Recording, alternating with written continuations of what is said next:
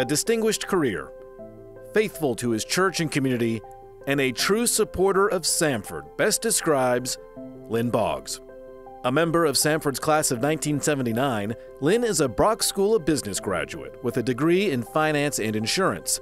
Through the years, Lynn has put his business degree to use, most recently with the founding of University Fan Cards, the nation's leading provider of collegiately licensed prepaid products, a company he started with his son Gregory, also a Samford graduate.